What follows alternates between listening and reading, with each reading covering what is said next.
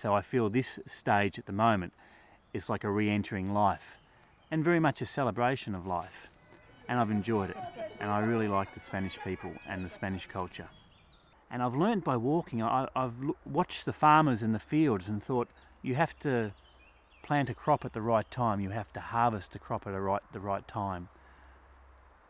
And you have to go with the flow. Man, I'm sounding like a hippie. But I'm really starting to realise that all the little worries we have, a lot of them we create ourselves by just not accepting, hey, it doesn't matter. It doesn't matter. But I'm nearly there. And I am looking forward to it. And it has been an amazing experience.